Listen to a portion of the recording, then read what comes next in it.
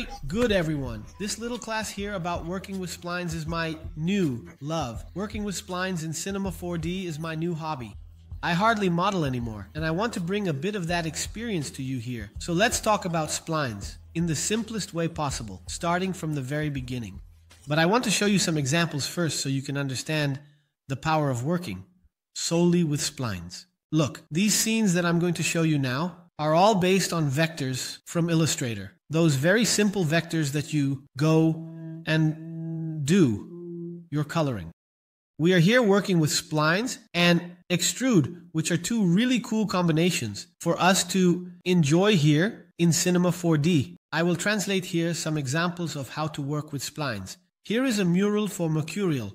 We have the extrude here and the paths that I will even move around. Look, there is one vector here and another little vector here as well. See how quick and simple it is to work with this tool. Here's another option. I made this logo for this mural, right, for PFL, which is the secondary league before the UFC. This one is not in Octane. This one is in Redshift. Look at that. Just to say that the course is really going to be a hybrid course. Let's see if Redshift is working here already. Oh, it's Redshift here. This one is going to be really cool to give you a preview so you can see. So everything here is assembled, built with vectors. It's very common to receive a request from the agency or from your studio or from your boss to, hey man, can you create a 3D logo for me based on a little vector? Instead of modeling it, you can use the spline method with the instruction, which is really cool. I wonder if my Redshift will still let me down. Look, it showed up. Very cool. I also did this work here in Redshift, and I'm not that skilled yet in Redshift. Since I'm the expert in Octane, look at that, I'm already getting some cool results to work with. So I also built this entire scene with splines, right? This part of the logo, including the center, is all made with little vectors exported from Illustrator to Cinema 4D. Shall we continue our journey here in the world of splines? I have this logo again here. I think I don't even have a shader on it. Let's take a look. I don't even have a shader on it here, so let's check. It should be in Octane. Let's go to Octane now. We will always be switching here between rendering engines so we can work in the course. Look, it has depth of field in the scene. It has depth of field in the scene. Let me click here on my little camera tag, and let's go to Universal, depth of field, and let's go to Aperture and turn it off. It's 0. Let's see if my 3D mouse is working. It's working. So here is another project where I explore a lot of the issue. Actually, it's the same project I showed earlier, but here it's just the logo, right? It's amazing how you can achieve a wealth of details using spline work combined with extrusion. If you want these mini layers in the middle, you can bring more details to the logo or piece, and you don't need to have almost any energy savings. In fact, it's a waste of energy doing traditional modeling. Where's my light? It seems like there's no light in this scene. Can you turn off the light, please? Let me see here. Look, we have more light here. Oh, wonderful. So let's go from the very beginning so we can see how it works. There's one more here. Oh my God, I love this. Well, let's start by making the little room. Now I'm going to give a big lift, big lift, big lift. Let me see how it goes. A little disappearance here and there. We go. Now we are comfortable here in our little room to start. Well, I work with vectors, right? I can use here. Actually, I'm going to use the native vectors of Cinema 4D to explain how the perfect combination works. I'm going to take a circle here, and it is a vector, right? It is also a procedural vector. The parametric vector has parameters just like these. Objects here also have parameters you can change, right? Each one has its own algorithm, and here I'm going to use our little vector with an extrusion. The extrusion is here in this extrude section, right?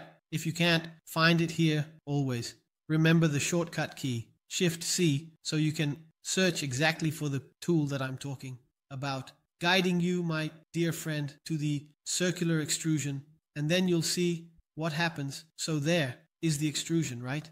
I have a bit of faceting on my vector because besides the extrusion, we have to remember that the vector is an object that contains data, and here I can set a slightly better resolution, right?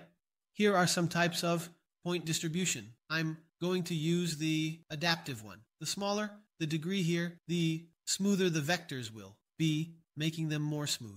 So let's go. I have here in the extrusion. Let's remove our dear friend work plane again so it doesn't interfere with our viewport. And here's the thing. In the extrusion, I have this tab, which I consider a milestone in the history of Maxon, as they enabled us with some spline systems. Actually caps with splines. I'm going to bring it here faster before doing it manually. I'll take one of these examples here. Half, circle. It creates it for us there through this spline. Do you see here? I will even control it for you to see that I'm adjusting it there at the edge. It creates for us in a procedural way, based on our little vector, a border, or drawing layer there, which we can, I don't know how we can call this here, right? But it is a way to add more detail to the scene. This helps a lot in the creation of logos. It helps a lot in the creation of panels, murals, and the logos that we wanted. In 3D, the more details you have in the scene, the more these micro details contribute to the visual richness. So I have here some of these presets that I love. I always enjoy working from one of them. Let's click on this guy here. Go to Shine, and look how it changes. The graph here as well. Let me see if I can zoom in a bit so you can see it up close. Look how it draws exactly from here. This drawing that we are seeing here, it applies it here. See how nice it looks. So it's really cool to start maybe with the processes down here. And you can save what you create, right? This one is really nice. You can make it flatten or stretch, creating all sorts of crazy shapes. Look at that. You can really explore here.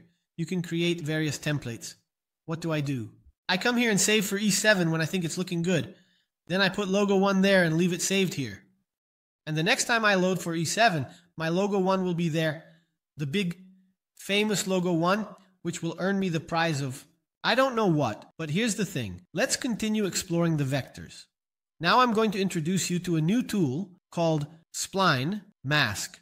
When I want to work with 2 or more vectors, I want to make, for example, this circle. I'm going to duplicate it in the following way. I'm going to click here on the circle and hold down Ctrl while dragging. It will duplicate for me anywhere I drop it here. The circle has been duplicated in the scene. Now, cool. When I want 2 vector objects to interact, I use a tool called Spline Mask. So, Shift C, Spline Mask. And we will have this new little guy here, our new beloved spline mask, which also works in the vector family. You can place the 2 vectors you want to work together underneath this guy here, and from now on, it executes the command. You can already see that it has created a union between the vectors, right? So here, there was a union between the vectors, because I am using the spline mask. It has some modes, right? The default standard mode is union. Unity is strength. Man, now we will change it to subtract A from B, and you can see that it created a crescent shape, making it almost like a Boolean. See? So, when I turn on my extrusion, will it work if I place this underneath the extrusion? Look, so he makes the outline based on our beloved drawing there. I'm even going to change this extrusion of mine over here, and I'm going to change its operation from B to A. So he made the swap, one for the other, and now I have 2 objects in the scene. Look, let's bring it a little closer. It's very fast. It's very agile to work this way. Here, my friends, I'm going to show you this logo, which is a very complex logo, right? Technically, how it was created based on the vectors. Let's analyze it piece by piece. It's the Seahawks logo. They say it's the Corinthians of the United States. Is that really true? These guys say that only troublemakers support this team here. Look, this project is one of the ones I'm going to bring here. It didn't make it to the finals of this project. I only used it to make the previews, right? So it didn't end up being in the final teams and was never posted anywhere. So I'm using this to record a class, and it's one of the things I always want to bring up this issue of semiotics. You will always see this CBS logo here as